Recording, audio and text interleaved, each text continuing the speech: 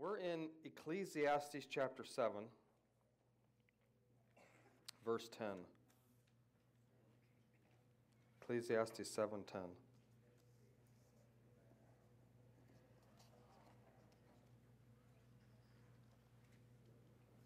Is it too chilly in here? No, it's fine.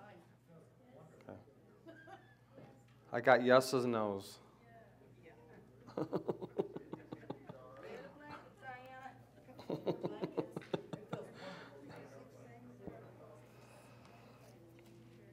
Ecclesiastes chapter 7. This is a message I have never preached, and I have been wanting to preach this for a few years here. And it's just, we're going to look at one verse in Ecclesiastes chapter 7, verse 10. Everybody got that? Ecclesiastes, it's like kind of right after Proverbs. I think it's Proverbs, Ecclesiastes, Song of Solomon, so it's kind of right there. And he says this, and I don't have time to go into all the different things about Ecclesiastes, but I will say this. Solomon had a lot of wisdom. And when you have a lot of wisdom and not a lot of obedience, you will lose your wisdom. You know what I'm saying? Because Ecclesiastes is anointed by the Holy Spirit, but it is this. It is a book that shows what happens when you have wisdom and you don't have self-control and obedience. And Solomon had no self-control or obedience. How many wives? Too many. Wives and concubines, 1,000? No self-control. 1,000? I mean, 10 maybe, but 1,000? And he says this in Ecclesiastes, anything that my eyes saw, I gave myself. Is that wisdom? Not hardly. Not hardly. And so keep that in mind when you read Ecclesiastes, because sometimes I get questions about it, and that you kind of have to keep that in mind, the purpose of the book. And so, but not that he doesn't say some good things in here. Ecclesiastes chapter 7, verse 10. Now, he's writing this when he's older. And he says, do not say, why is it that the former days were better than these? For it is not from wisdom that you ask about this. The message, which I look to occasionally because it's kind of an application, it says this, don't always be asking, where are the good old days? I have people mention this from time to time. Oh, the good old days, Right? And the older you get, the more temptation there is to live in the past. See, that's what he's talking about. He's talking about living in the past. Boy, I remember the good old days. I remember when I was a kid, we had a car that went 100,000 miles, and my uncle was a mechanic. He couldn't believe it. He'd never seen a car that went 100,000 miles. You remember those good old days? Buy a car and 20,000 miles later, you're rebuilding the engine? Boy, those are the good old days. I kind of like a car nowadays that goes 300,000 miles and you barely have to change the oil. Really? We drive the snot out of them now. We used to baby them then, and we rebuilt them all the time. So, the point is, the good old days were yesterday. And this is today. This is today. And we're not living in yesterday, we're living in today. And so Solomon, who is at this point older, says, again, the message says this, don't always be asking, where are the good old days? Wise folks don't ask questions like that. I like that. Wise folks don't ask questions like, where are the good old days? Or where's this? Or where's that? Everything that happened yesterday has already happened. No changing it. Can't do a thing about it. Can't live in regret. Over, boy, I wish I would have done this, or I wish I would have done that.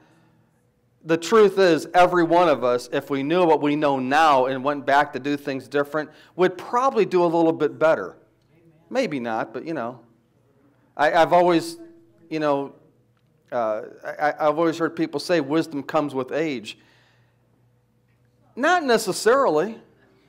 I know dumb old people too. You know, I mean, something doesn't, oh, I'm 50, so I magically have wisdom. No. No, that doesn't necessarily mean a thing. And so God wants us to take care of things today. Today, not tomorrow and not yesterday. And now we're talking about the purpose of the church. What's the purpose of the church? To do something today. Not to do something yesterday. Or not to say, boy, you know, I remember when the church this or the church that. It was yesterday. You know, one thing that and we'll get into, we should be remembering some things. First of all, remember where you came from. Always remember where you came from. You know, you get this idea that, you know, boy, when I was out in the world, everything was so great. Was it? No. And I remember after I got saved out of drugs, one of the things that you see is people say, you know, it wasn't that bad. Every once in a while I'll see someone in jail, oh yeah, when I get out, it wasn't that bad. Yeah, it was. Yeah, it was. And all, you know, sometimes our mind only remembers the good things that happened and not the bad things. And so, but there's always a danger of living in the past. Glorying, and you know, when we had a missionary here a couple months ago, Terry Bell. You remember that? We were talking in the office for service, or it was after service, and he said, people get caught in an era of their life that they really liked. An era. Do you know some people never get out of high school? It was an era of their life. Some people had a job that was like for maybe this 10 or 15, 20, 30 years, and they glory in that era, and they never get out. Some people went to a church and they glory in that, and they want to go, they're in search of that church. They're not going to find it. You know, if you go back to that church, you're still not going to find it because it's changed.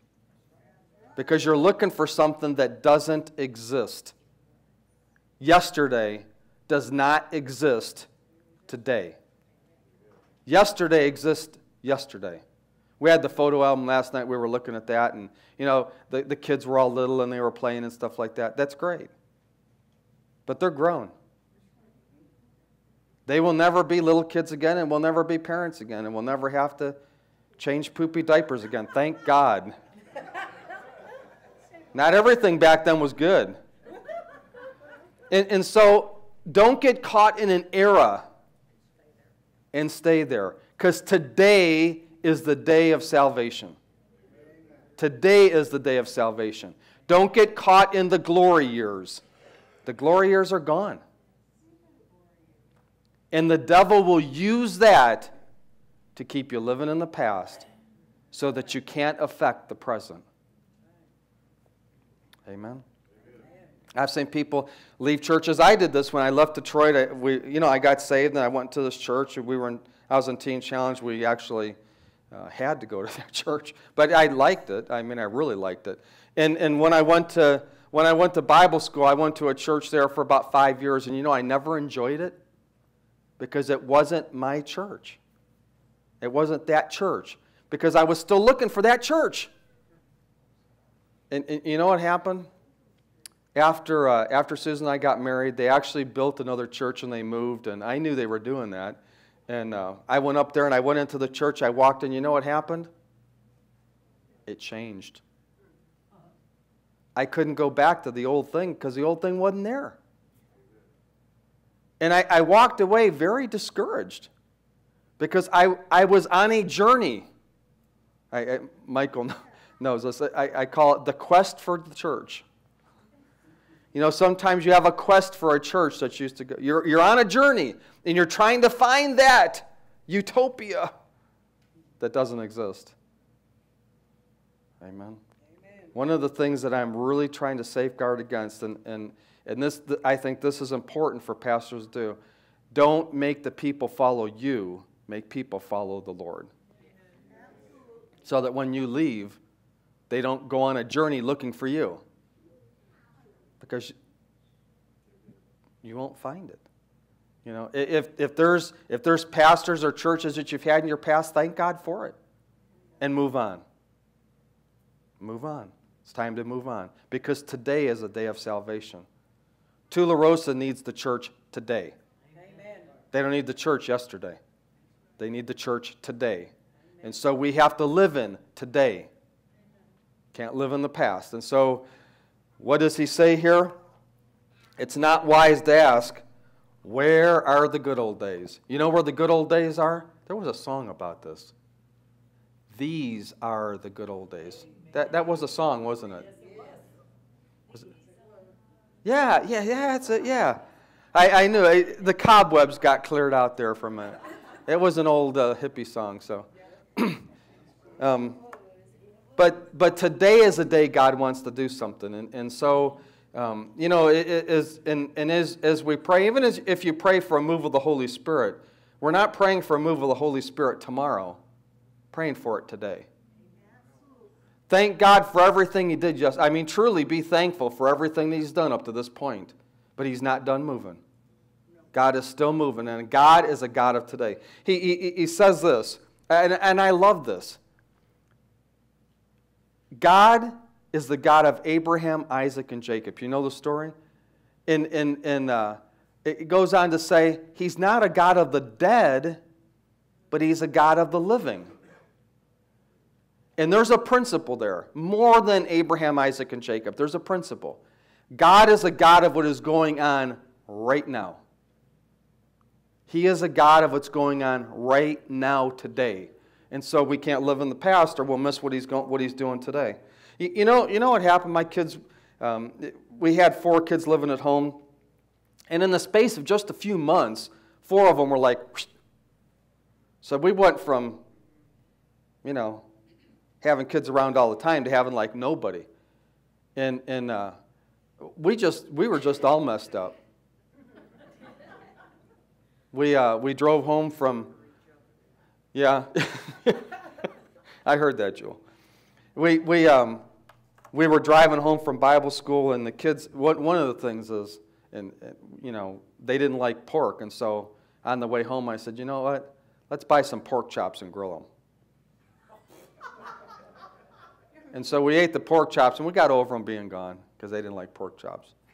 But one of the things, what I was going to say was, I'd go to Bible school and visit them. And you know, I enjoyed doing that, but you know, I missed the real blessing of it because I so missed them not being at home. And I look back at that and I think, you know, that could have really been a lot more fun if I just would have enjoyed it a little bit more.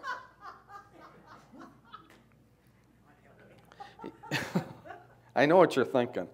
Now that they're gone, you don't want them back. Yeah.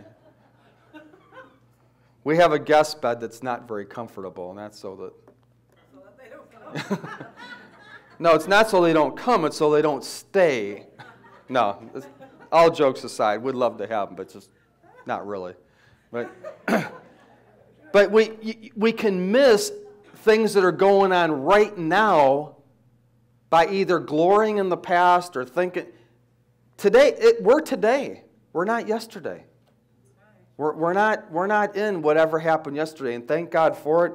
Another thing, too, is a lot of the things we glory in had a whole lot to do with us and not a lot to do with God.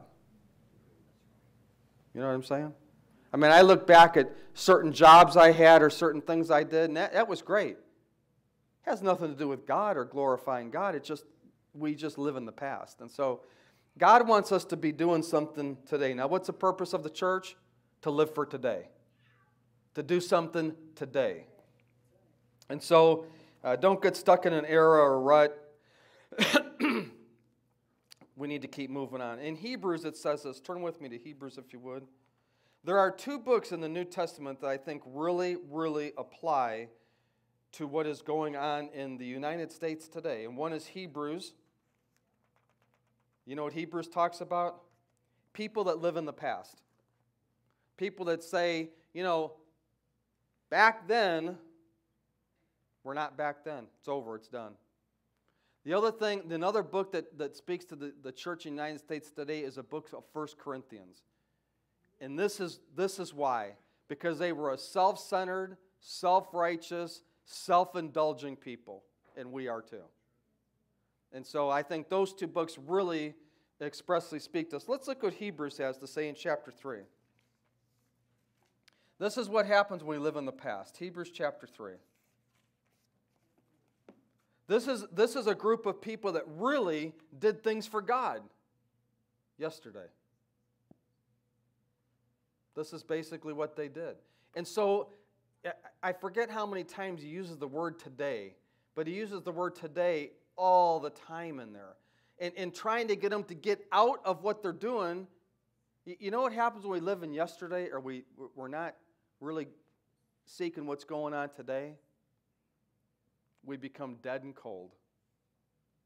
We become dead in our spirit. You know, before I had surgery, I went through my whole backyard. I had the grass cut, edged, weeded. Every single planter did not have a weed in it. Not one weed in the whole yard. Except in the yard, you know. I mean, in the planters, there was no weeds in there. You know, a couple weeks later, I went back there, and there was a bunch of weeds in them planters. And I thought, the nerve of them weeds. You know why that is? Because I cleared it out yesterday. But it's not yesterday anymore. I want to ask you, you got weeds growing in your life? Did you used to be involved in ministry yesterday? Did you used to attend church a lot yesterday? Did you used to read the Word and teach and get in there yesterday? It's not yesterday. It's today. And if you're still breathing, God has something for you. Amen. And it's not yesterday. Don't live out the rest of your life being miserable. Get involved in what God is doing today. Amen. Because God is doing things today. God is doing things today. And so, in Hebrews chapter 3, I'm going to read through this real quick. Verse 12. It says, "Take care, brethren, that there not be in any one of you an evil, unbelieving heart that falls away from the living God." You know what he's talking about here? An evil, unbelieving heart? Not talking about drug addicts and alcoholics. Talking about people living in the past. If you're living in the past, you have an evil, unbelieving heart. Don't get quiet now. I'm not done yet. If you're dead, we'll call the ambulance back. Verse 13, "But encourage one another day after day, as long as it is still called," what? Today. "So that none of you be hardened by the deceitfulness of riches." Can you shut that off, please? "For we have become partakers of Christ, if we hold fast the beginning of our assurance firm until the end. While it is said, 'Today, if you hear his voice, do not harden your hearts as when they provoked me.' For who provoked him when they had heard? Indeed, did not all those who came out of Egypt led by Moses? And with whom was he angry for 40 years? Was it not those who sinned, whose bodies fell in the wilderness? And to whom did he swear that they should not enter his rest, but to those who were living in the past?" Isn't that right? What did they keep saying? "Boy, we sure had it good in Egypt." They were slaves. They kept saying how good they had it in Egypt. They were slaves. You see how we do that? "Boy, yesterday was so good. We just had it so good." They were slaves. They were making bricks. Hey, here's what I want you to do the rest of your life. Go make bricks. And if you don't make enough, I'm going to beat you, because that's what happened to them. They were slaves, and they were glorying in the past. And he says here in verse 19, "And so we see that they were not able to enter because of unbelief." Now, what is unbelief? It's living in the past. That's what he's talking about there. Now, unbelief is a lot of different things, but living in the past is specifically what he's talking about there. And so, what is the danger of being hardened in our heart? You know, God has things for us today. I had somebody in our church in California they were going to marital counseling. And he said to the counselor when they walked in, the counselor said, "What do you think's your problem?" He says, "Well, you know, I don't think I'm living according to the Word." And this guy was a Christian. He said, "I don't think I'm living according to the Word." And he said, "I think there's things I'm doing wrong." And the counselor said to him this. This is how it opened. And the counselor said, have you read the word in the past? And he said, yeah. And he said, that's not your problem. Let me tell you, if you read the word in the past, it's in the past. We're real forgetful, you know.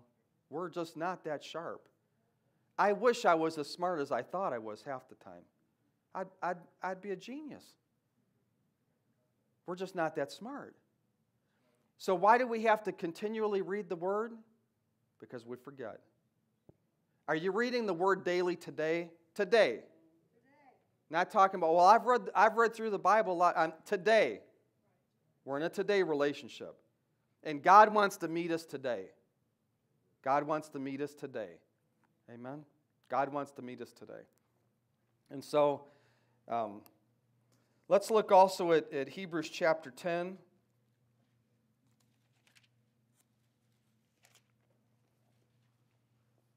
Verse 32. I like this. Chapter 10, verse 32. Let me tell you this. Do you know how many times God called Peter from fishing that we have recorded? 5. He couldn't get him to stop fishing. He kept going back to the glory years. Kept going back. So finally, Jesus dies on the cross. Peter denies him 3 times. He gets all that cleared away, and Jesus appears to him a few times. And then you know what Peter says? He's having a little Bible study with the disciples. You know what he says to him? Let's go fishing.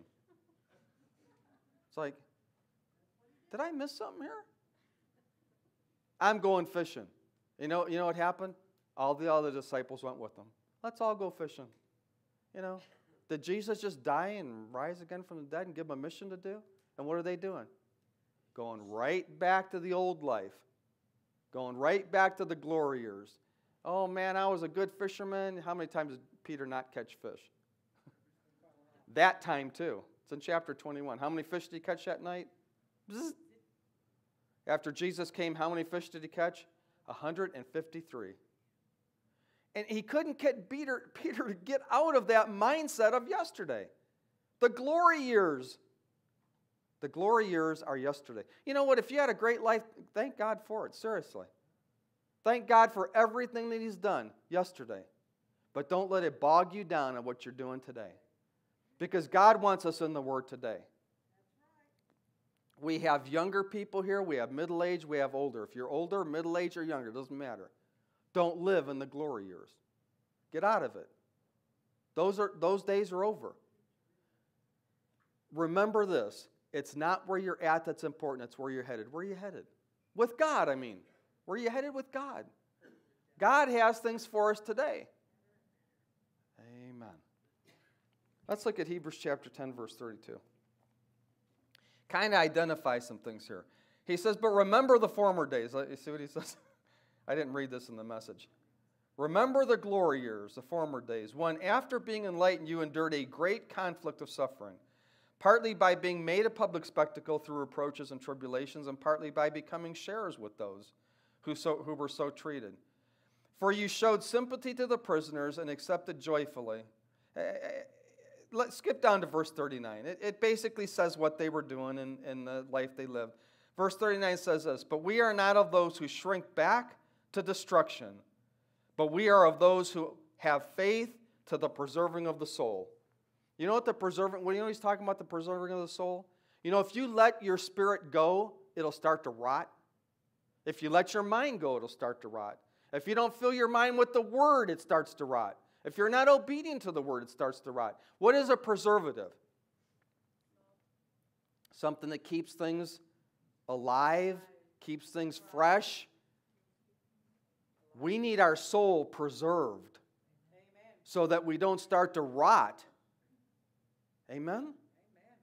Because these are the days that great things are going to happen. You know what happens in the last days? All kinds of things happen. You know what else happened in the last days? A great falling away. There's a great falling away. There's a great revival, and there's a great falling away. I want to be in the great revival. I don't want to be in the great falling away. I want my eyes fixed on Jesus, who is the author and the finisher, He's still writing the book in our lives. Amen? So remember, today is the day of salvation. You know what it says here, and it says this and refers to it in Hebrews, but it says it in Romans, and it quotes the Old Testament. It says, the word is near you, in your mouth and in your heart. I want to encourage you, get the word near you, in your mouth, in your heart. It's right there. Before I got saved, I knew there was a God. I'm being serious here. This isn't a joke. But I just didn't know where He was at. I figured He was in heaven, but I didn't know where heaven was, so I basically had no idea where He was. You know where God is? He's right here. He's here. The Word is near us, in our mouth and in our heart. It's right here. It's not off in a distance. It's right here. And so God wants us to be living a life of today, not yesterday or tomorrow. I've told you before how I always told the Lord, I'm really going to get to know you someday, and I got to be nearly 50, and I said this, and I meant it. If I don't do it now, I'll never do it. I'm lying to myself. That was the fact of the matter. Yeah, one of these days, I'm going to, well, you're not going to live to be forever. Not in this earth. Amen. So I want to encourage you. We're seeing God open doors. You know what Chuck's talking about with the garage sale here? We're going to start a rec center after school between 3 o'clock and 6 o'clock. There's going to be a rec center where kids can come for free, no charge. It's going to be open every day, not once a year, once a month. It's going to be open every day so that we can win kids to the Lord. Amen? So we can have an impact on the community. Get involved in what God's doing. I will guarantee it, if you'll pray, God will open up a door for you of ministry. Amen. Well, my physical health isn't so good. Well, mine's not either. It was at one time, but it's fallen off quick. But God will give you something to do for ministry so that your life counts. Do you ever feel like you're in a rut? I mean, seriously. You ever feel like you're in a rut? I do sometimes. You feel like you get in a rut? You get overcome with problems, circumstances? The devil's slick that way, isn't he? Amen. Hey, guys, I'm not just preaching here. I remember there was a time when, I was doing stuff in construction, and God was blessing my work in construction. I mean, really blessing. I mean, really, really blessing. And even after the market fell out and God still blessed and we didn't go bankrupt, we made money. But God had more for us to do than that. Because you know what all that revolved around? Me. And God has more for us to do than that. I want to encourage you, some of you are retired. Amen. Take vacations all you want, seriously. But don't gear your life around them. Seriously. Don't gear your life around yourself. Gear your life around what God is doing. I tell you this, when your health starts failing, you still can do things for the Lord. Are you with me on that? Because we're not as young as we used to be. The old gray mare just ain't what she used to be. But God still has stuff for us today. Sometimes I hear people say, well, there was a time when I used to teach kids, but my kids are grown now. It's like, what do you mean? Are you done with ministry? That's not how you really feel, is it? You want God to use you, don't you? Yes. Yes. You want to see what God is doing. You want to be a part of what God is doing. Yes. Let's be a part of what God is doing. We're going to stand and we're going to close in prayer.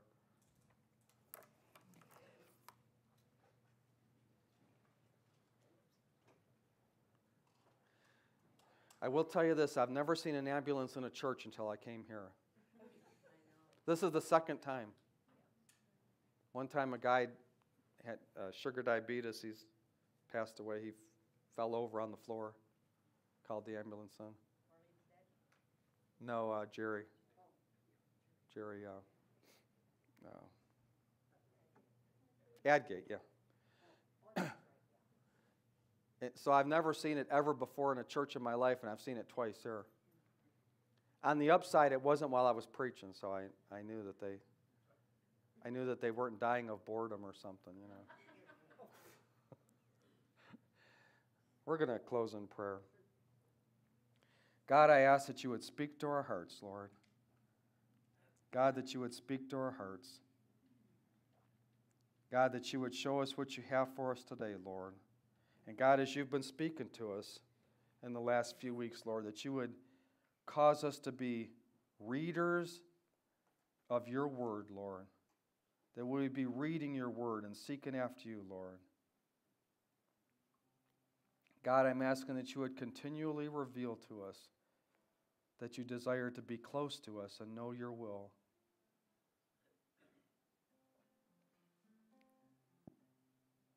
God, that we wouldn't live with guilt and regret. God, we wouldn't live in the glory years of the past. But God, that we would set aside all for you. God, I'm asking that you would help us to set aside every unclean way, every unclean activity, every unclean attitude and action and thought. God, that you would help us not to get caught in our own world, but God, that we would revolve our life and our world around you. God, that you would give us plans and purposes, Lord, and as we seek you, God, speak to us on ministry that you would have us to do. God, that we would have a purpose and a goal in this life that goes beyond us into your kingdom. Guide us and direct us, Lord. I sincerely ask you to guide us and direct us according to your will and your purpose. Amen. Amen.